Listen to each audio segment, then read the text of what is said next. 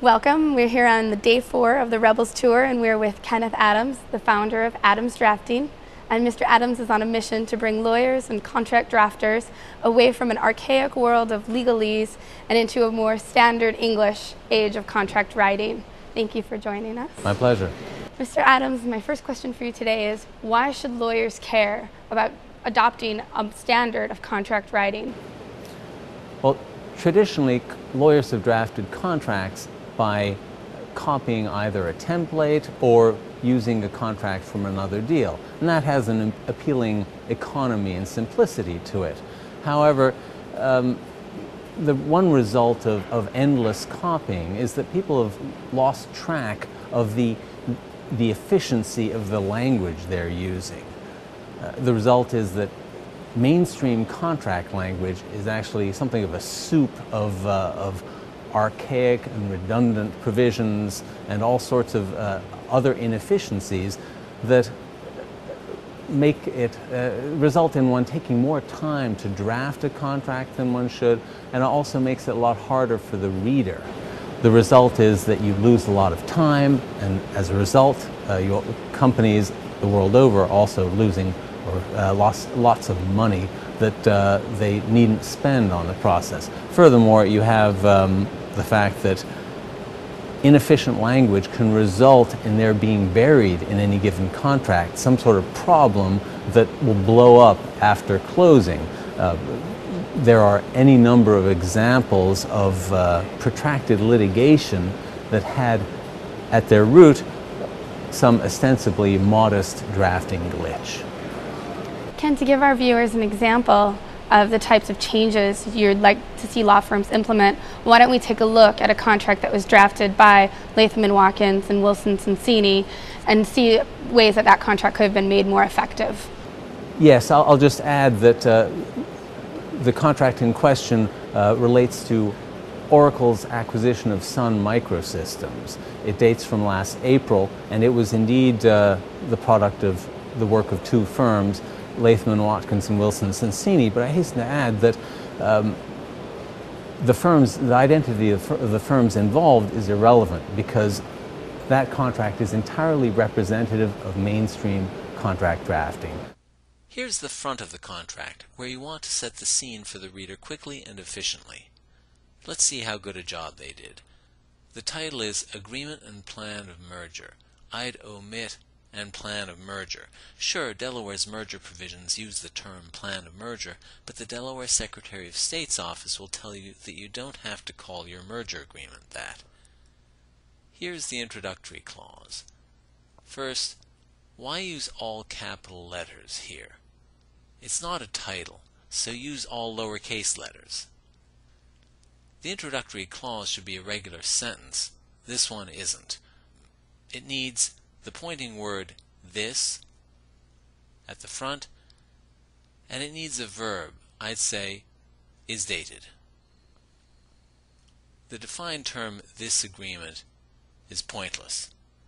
I use the full agreement reference at the beginning of the introductory clause and elsewhere say this agreement with a small a. It's simpler and easier to read and isn't susceptible to confusion. As of is a casual professional courtesy that's used so inconsistently that I don't bother with it. The lead-in to the contract says that the parties are agreeing to what follows. Amazingly enough, this contract has two lead-ins. This one here and this one here. I'd omit this one. Note whereas used to introduce each recital.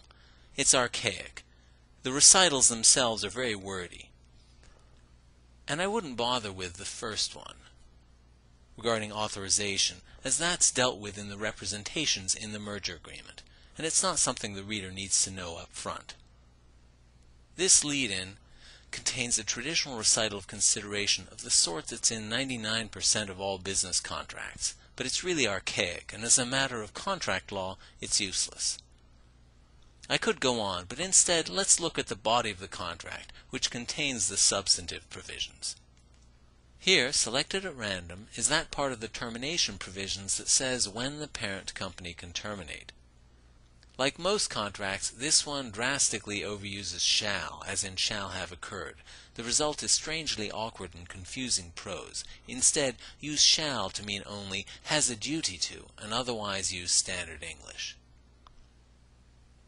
We have willfully and materially breached here, but just material breach here. Why the inconsistency? And don't use willful or willfully, because it's unclear whether willful means intentional or malicious. That confusion could easily lead to a lawsuit. And anyway, what does material breach mean? The word material is ambiguous, so in one part of a contract, material breach might be used to mean any non-trivial breach, whereas elsewhere it might be used to mean a deal-breaker level breach. I'd want to avoid that kind of confusion. Notice the phrase representation and warranty. It's universally used, but as a matter of law and semantics, it's pointless and confusing. This provision refers to what happens if any representations shall have become inaccurate. But a representation is either accurate or inaccurate. It can't become inaccurate. Similarly, representations aren't curable. If they're inaccurate, they remain inaccurate.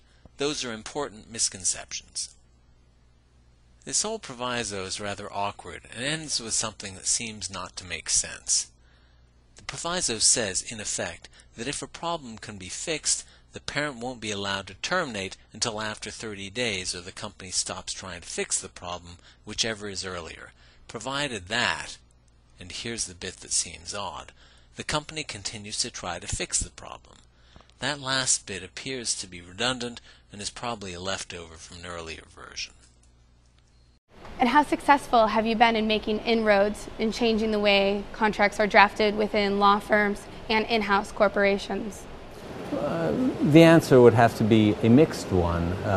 My book, A Manual Style for Contract Drafting, has happily been selling like hotcakes, and I know that all sorts of legal organizations throughout the land have a copy and consult it happily. On the other hand, change at the level of the individual is going to be a slow process of winning over one lawyer at a time. Ultimately, I think the most effective change is going to be at the level of the organization, because that's where we can implement more sustained and comprehensive change. I'd like to see contract drafting ultimately be an automated task using document assembly.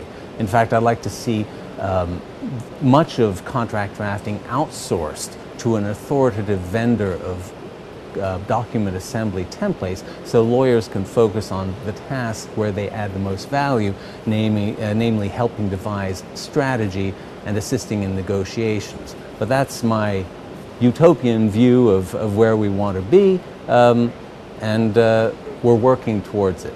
So we're making progress, but we have ways to go.